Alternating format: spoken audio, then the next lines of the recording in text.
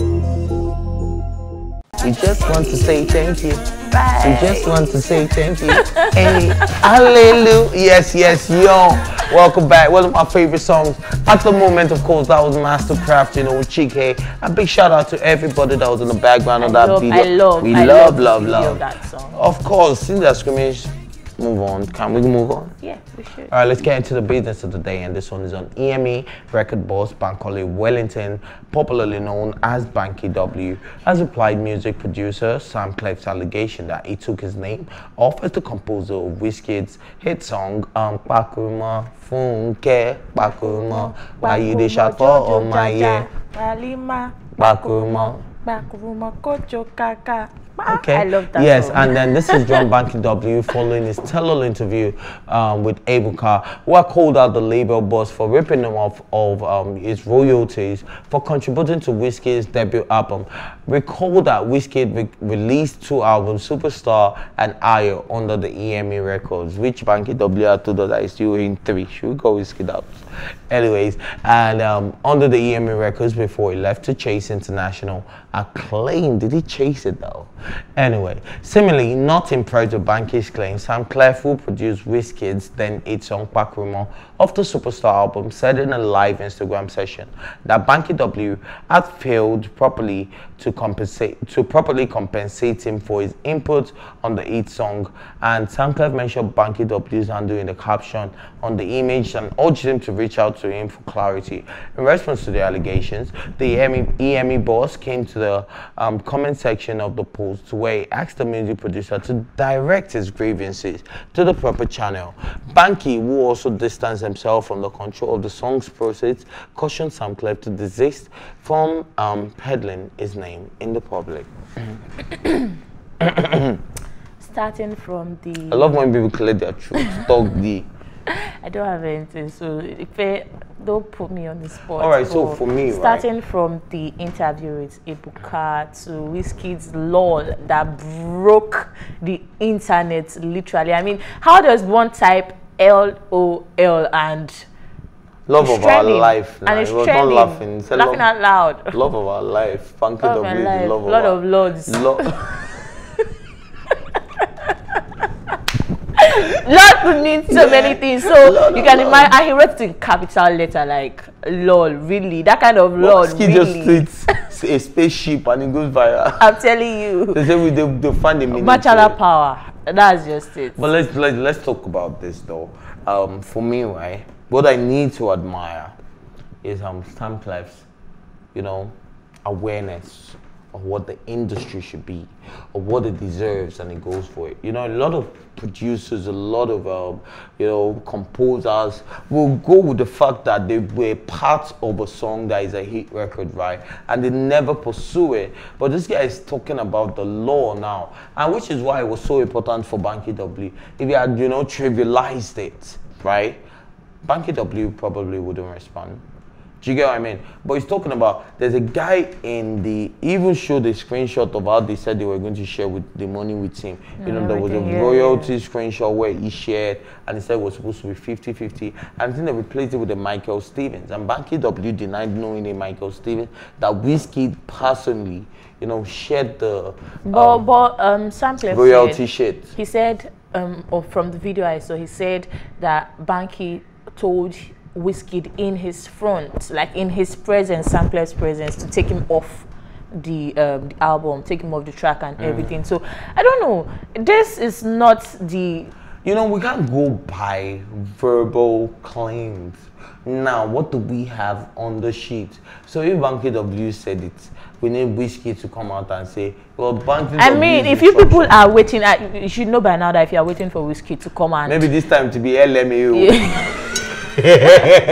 No, if people are waiting for Wizkid, I mean, such faith. I want to have such faith. I want to have such faith one day, because I do not expect Wizkid to actually really give credence to this whole ruckus, except maybe in an exclusive interview he might just chip in 1 or 2s, but we already know Wizkid to not speak on things that are actually about him. But do you think, like, personally, if I was Samklef's friend, right, I would advise him to pursue this.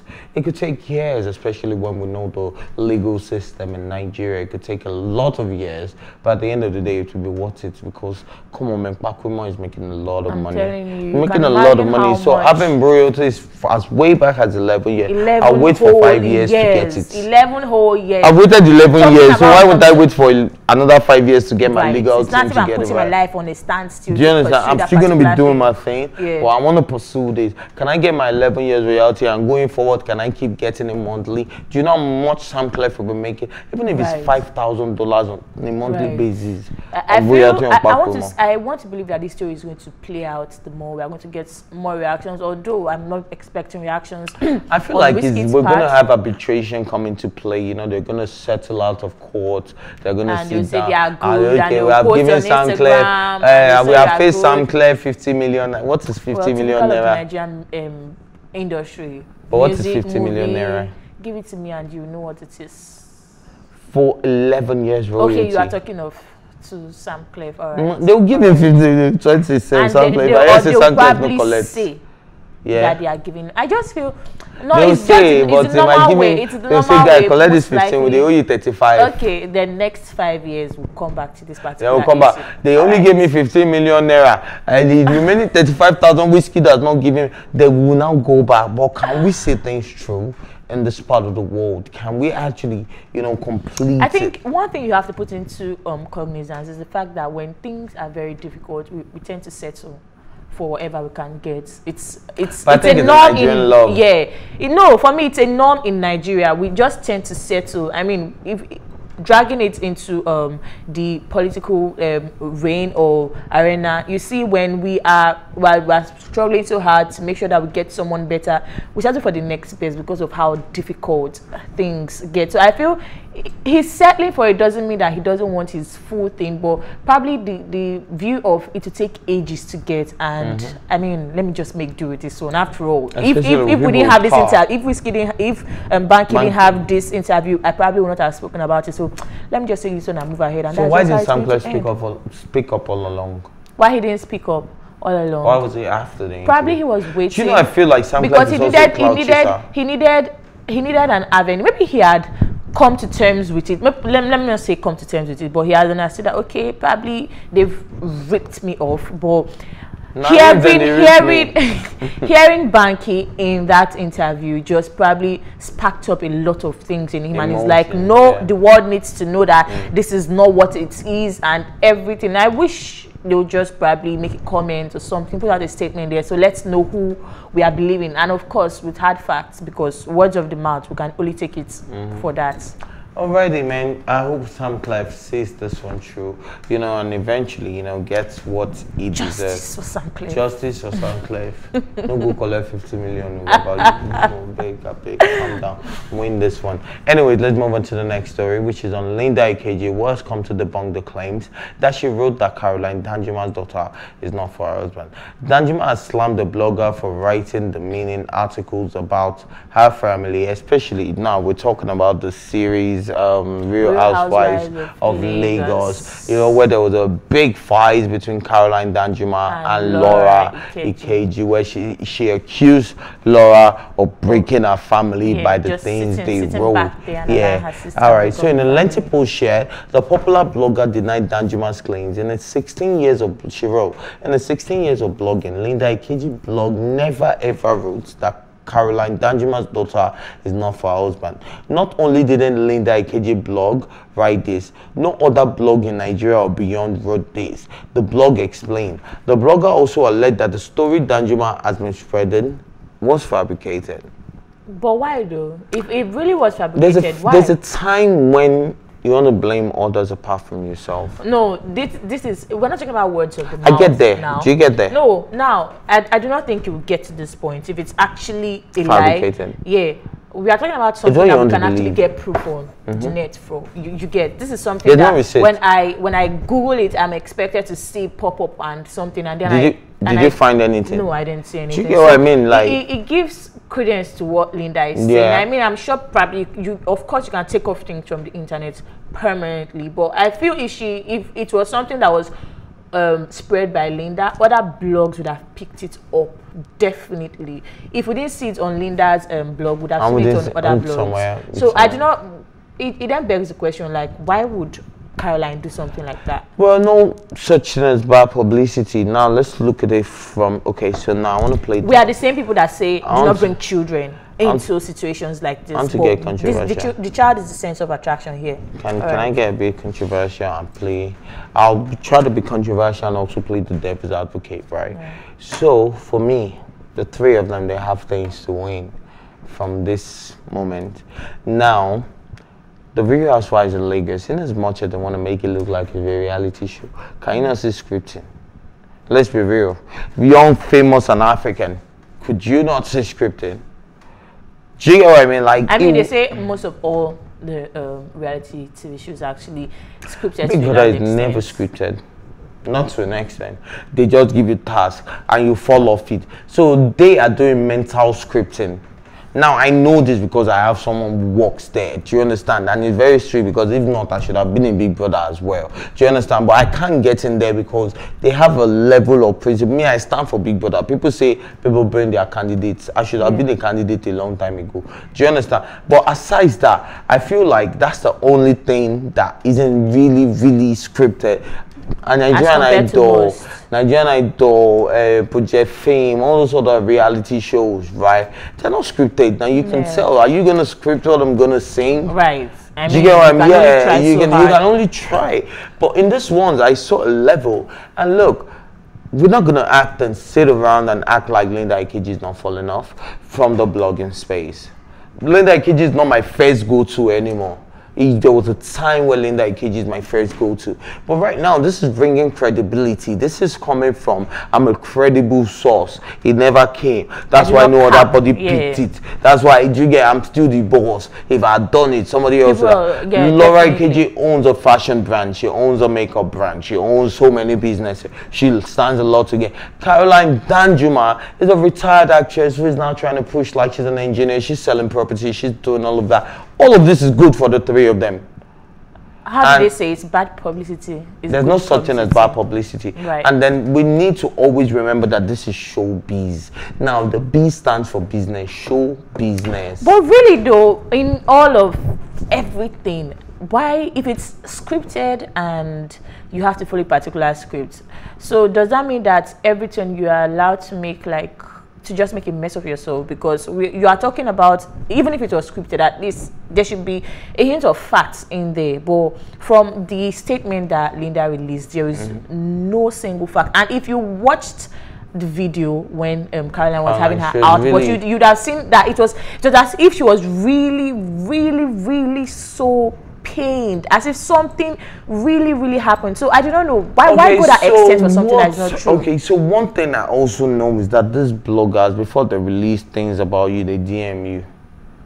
Do you understand? So there could have been a DM. I'm telling you, I'm gonna. I just found out that your daughter or your child. What do you have to say about it? What do you have to say? When you don't speak and then when about you don't, it, that's when they release it. So in her mind, she's like, I'm not checking her page. I don't care. They should release it. They should do this.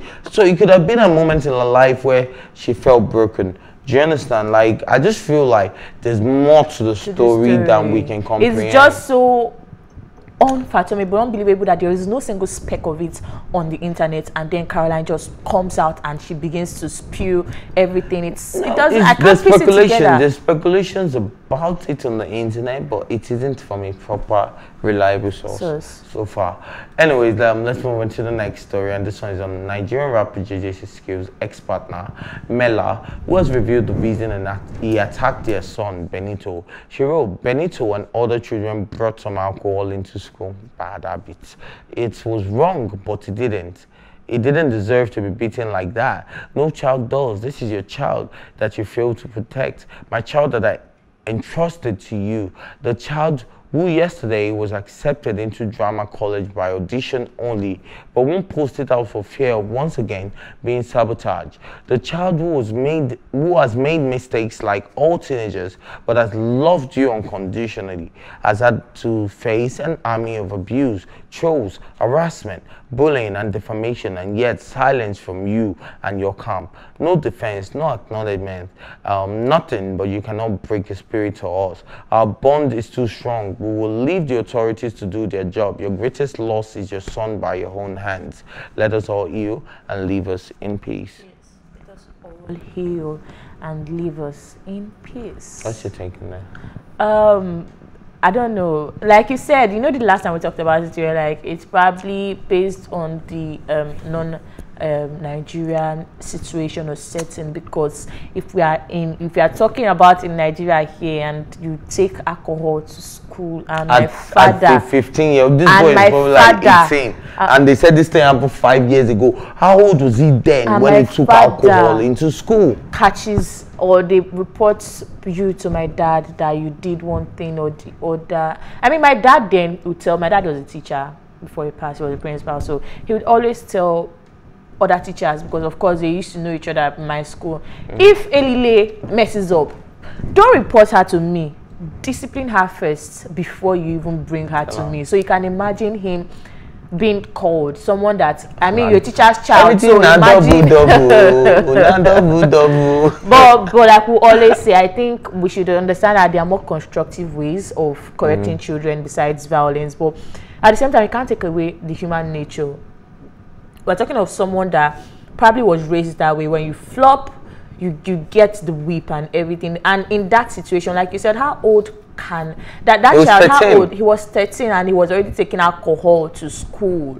That is, it wasn't just drinking or using alcohol. Maybe he was not just going to his parents' cabinet to just take a sip or two. He was actually carrying it to school. So that is, it was dependent on it. As at 13, come on. Like if I was a father, I'll be vexed too now. Yeah, of course. I will be vexed. But I probably wouldn't lay my hands on my child that way. But which led to the question on the comment section where people were beginning to ask, what exactly did you guys do to get expelled? And this is Nigeria, for crying out loud. We know how religious people are in Nigeria. We know how we try to keep a good faith in Nigeria. We try so hard not to be failed parents in Nigeria. Do you get what I mean? So already, what would they say? Yeah, it's because he's a child of a musician. Yeah, because his father is rich. Yeah, so there because is his mother is an actress. Yeah, do you understand? So I will be so pissed. Like, people already talk down on me every day. People already look at me like I'm irresponsible because of the type of life that I lead, because of my profession. People already, the pressure. People have a lot of things to say about me, and you are giving them the leeway to say more. So, like me, my dad was not a pastor. But man, I knew better than not to disappoint him or get caught in certain acts. Do you understand what I mean? Like, I tried my best, but of course you you flop definitely at some point. You actually flopped up. Definitely never flopped up hands in the air. No hands. So definitely there are times where we are children, we grow up, and adults make mistakes. I make mistakes, you make mistakes. So it's human nature. Then again, anger is human nature as well. It is then how you handle it that is just it. Well, like you said, that would be so. That's why I use my dad as a teacher. Imagine your fellow teacher coming to report your child that is supposed to be a model child, a model student, supposed to be of sterling behavior, because I mean, my dad is a teacher, so why should I be flopping like this? So imagine coming. I really would not fault my dad for his reactions. At that point in time, if he picks up a cane and he begins to flog me, I don't even know if I would say it made me a better person. It just, I think I grew up disciplined. I just grew up to be disciplined. I'm pretty too. Thank you. Don't stop it. I like it. Anyways, it's been amazing having this conversation. We're back to Benito and his mother. I think you guys need to slow it. Now we're beginning to release too much things that. But at the same time, I always ask this question: what is this revelation? Okay, what's supposed to do? Like, I want to know the end game. Like, are we trying to get justice? Is this gonna make it feel better? You know, is this gonna reduce the trust? Those are the things that I need from his mother and Benito. One thing she said was that he got accepted into drama. So congratulations to him, by the way. Just by audition. Just by audition. Yeah. So that is just basically by merit. And he said he was afraid to put it out there for fear of being sabotaged, but you are putting it out there. in less than 24 hours. You said he got it yesterday. That's a day to when she put out the post, and you are saying he was afraid to put it out there. But look at you putting it out there. So if someone wants to sabotage it, why wouldn't they sabotage it still? Now that you put it out so there. I feel sometimes we want to lash out, want to exactly. Can you just actually take a chill pill and allow things cool over sometimes? I feel we should not give credence to some things. We should not always have comments to make. You might have a lot of things to say, but I feel you mustn't always say those things that you actually want to say, because sometimes you just actually models things more instead of making them better. Alrighty, man. I think Lily has said it all. My guys, yeah, wisdom. Yeah, why? Too much. Too much. I hope you don't leave me. Down. Don't leave me. My God. Anyways, yes, this is where we say we gotta go. Of course, it's a beautiful Monday. It's the beginning of the week. I hope you have a blissful one. I hope you have a very successful one as well. And thank you for watching Plus TV Africa's Tea Time. And of course, you can join the conversation on social media with the hashtag Tea Time. And we catch up on all our previous episodes, including this very one and all our exclusive content, just by doing what? Clicking that bell on your YouTube channel at Plus TV Africa Lifestyle. You know, just click that red bell and just yeah, that one. And of course, yes, you know, you can also watch Tea Time on Alta TV, and of course in London on Pen Television. Yeah, big. Yes, Start Time channel 308. Big thank you goes out to my guy, my homie, you know, the one who never leaves me, Elile, you know, for always holding me down. The entire production team, Sheyi, Funke, Debola, all of you in there, you know, big shout out to you guys. I couldn't have done this without you. And of course, this is Plus TV Africa's Tea Time. My name is Ifeoluwa Oshike. Let go.